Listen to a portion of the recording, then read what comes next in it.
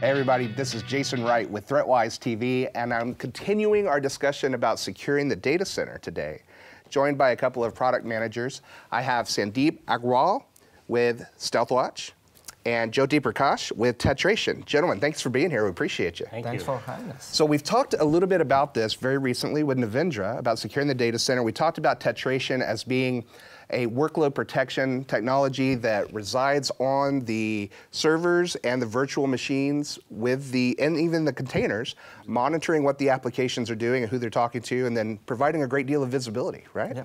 Outstanding. And we've also definitely talked about StealthWatch. Everybody knows that that is our security analytics technology that's kind of watching everything for breaches and abnormal behaviors, establishing a baseline, and then looking for deviations. Exactly. But the more important thing is not how these technologies work independently, but how they work together, and that's what we're here to talk about today. So tell me what it is that we're trying to solve in the data center that brought the two technologies together. Yeah, thanks, Jason. So if everybody's paying attention to the news, they know that we have a major breach every few weeks. Oh, yeah. And I don't want to name names. You don't have to. Everybody reads the news. Everybody reads the news. But they're grabbing millions of records of personally identifiable information. Yes. They're grabbing intellectual property. They're grabbing financial records. And the worst part is this happening to large companies with lots of security tools, lots of security investments, 24/7 operations. So what actually is going on here? Yeah. So when we look at this, we see a number of things that are common to all of these cases. One is that most of these threats begin in a branch office or a remote office. Interesting. Okay. Secondly, they're taking weeks or months to learn the network and learn how to access the data center and all its corporate assets. So they're like getting in and looking around and making sure before they actually launch the actual exfiltration of the information. That's exactly right. And then you have these islands of automation, which everybody's invested a lot of money in, that are seeing the dots, but they're not connecting the dots. So it's a lot like the nomads are sailing to island, and you can see that they're there. You don't know where they've come from. You don't know where they're going. And the last thing that's happening is that in the data, once they get to the data center, well, you can see all the retrievals, but you can't see whether the retrievals are unauthorized. Okay, well, extra credit for a sailing reference, first of all. As a sailor, I love that. But yeah, we talk about the vendor isolation when companies have multiple security technologies, but they're not communicating or working together to exchange information. That's what we're trying to do. Yeah. Talk to me about what Tetration is seeing as part of the issues and how we're solving. Absolutely. So within the data center, if you look at it, the workloads are the key assets that the customers are trying to protect. Those are the crown jewels for an organization, right? And even today, the predominant security design for a data center is perimeter-based. And we know that that model no longer is sufficient because of the dynamic applications that are there within the data centers today. Absolutely, and I talk all the time when I talk about the problems in the data center, it sounds like the problems of the network at large from several years ago. We have a perimeter, but it's soft on the inside. We need to be able to see more of what we're trying to protect. Is that where Tetration is coming in for the data center? Absolutely, and there is one more dimension or the one more complexity to it. Today's data center extends into public clouds as well. Of course. They don't even have control over it themselves. Exactly. And it's a multiple clouds in most of the environments, and these workloads are communicating with each other. Right. So in general, customers have to do three things in order to protect their workloads. The first and foremost is they need to contain the lateral movement by using whitelisting and segmentation. Right, so don't have this hard, crunchy perimeter with a soft and gooey interior and allow everything to go east-west with unchecked. Absolutely. Okay, makes sense. The second thing is they need to identify any vulnerabilities that are associated with the software that they are running and then patch it. Very sage advice and step one for any good security practitioner. Exactly. And then the third one, if you look at it, is identify behavior deviations of these workloads early on, so that you can identify such incidents quickly and then remediate it before it becomes a major security issue for the organization as a whole. So understand what's normal and then look for deviations from that. Exactly. Got it. So how are we working together with our technologies to solve that problem? Exactly. So the first problem we talked about is being able to see the path of the attack. And we're really working, Cisco's working to combine the intelligence in both products, as well as bringing in a number of other security products such as Talos and ICE to get a full holistic picture of the threat as it passes through the enterprise and gets to the data center, and then address the data center in the ways that Jyoti talked about. So StealthWatch, what is StealthWatch doing? Well, we've got over 400 classifiers today, growing every quarter.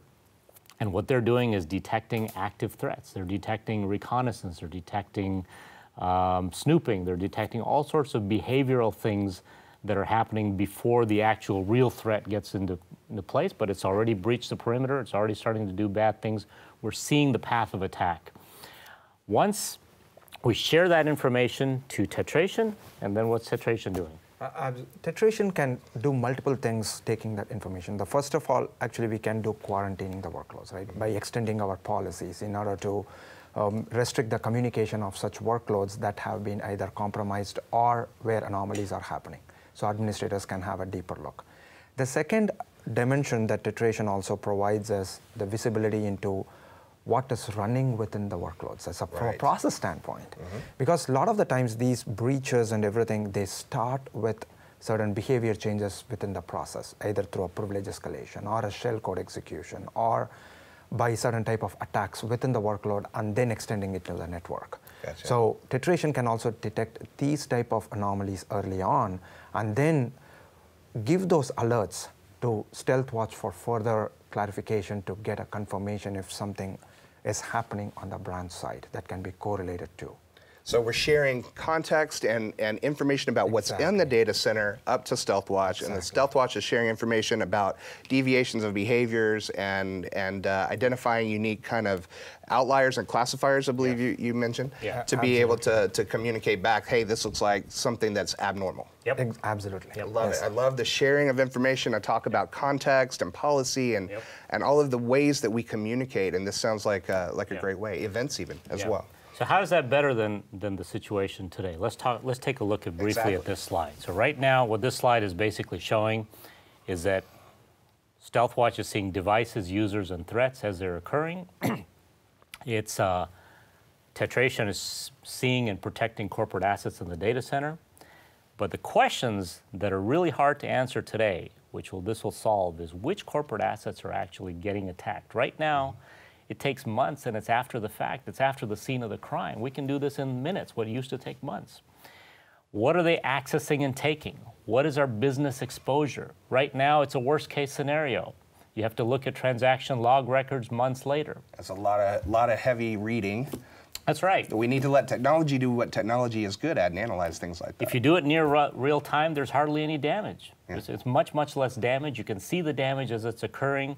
You can see the impact to your business. You can take action right away. Reduces the time to detect and gives you a map to move into remediation. Right. What data needs extra protection? You know, all the protection capabilities that Tetration has got, you can start to really focus and target as to what's your critical data. Outstanding. And meet your regulatory and compliance requirements. So that's really the point of this exercise. Fantastic. So I know that we have a demo today and a phone call. Yep. Busy guys over here with Jyoti. But tell them to wait. We're almost done. But I definitely want to see this in action first. Do we have a demo that we can show our users how everything is working or how these products are communicating back and forth so that we can share that information? So if you look here, actually in this screen, what we are seeing here is Tetration has identified a shellcode execution on a server. And you can look at the full process tree lineage and what are the commands that were executed after the shell access was got into the system. And for these type of things, behavior deviations, Tetration sends out an alert, and which can be correlated by other security platforms like StealthWatch.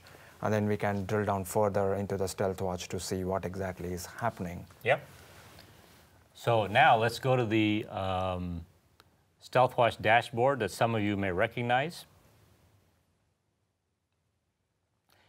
And you'll see that it's designed to identify in minutes reconnaissance, command and control, exploitation, exfiltrations, data hoarding, and it's able to identify the host that this is occurring on. And those hosts are actually shared to us by Tetration. So those hosts can actually now be applications, processes, data sets. So mapping everything that we've seen on the hosts and the applications of what's happening, and then convert that information into information that Stealthwatch can leverage. Can leverage with its classifiers. Okay. So for example, if we see an encrypted threat, we just click on that, and now you can see all the paths, everyone that's talking to on the inside, everyone that's talking to on the outside. You can see the escalating severity of the threat. And now we can start to take action in the data center with Tetration. Outstanding. So based on this information, if we get a notification on the confirmed threat, so there are a couple of things that can be done. One is you can quarantine the workload using the policy mechanism, and this policy can be updated via the APIs to make it almost real time. And as you can see here, we can easily add a policy here that denies all communication except allowing certain communication for somebody to investigate or either to patch the system or remediate it. And you can also at any given time look at all the endpoints actually that are part of that incident or that has that severity and that meets that criteria.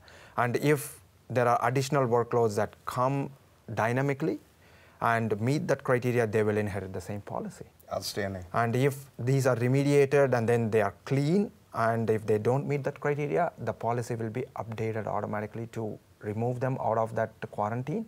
And then based on the application profile of that workload, they will receive that appropriate policy. So we talked first about information about the context going up to Stealthwatch from Tetration. Now we're talking about the event information coming back from Stealthwatch to Tetration, where Tetration can leverage that information to create new policies and react to be able to defend these threats, reduce time to detect, and stop the bad guys. Absolutely.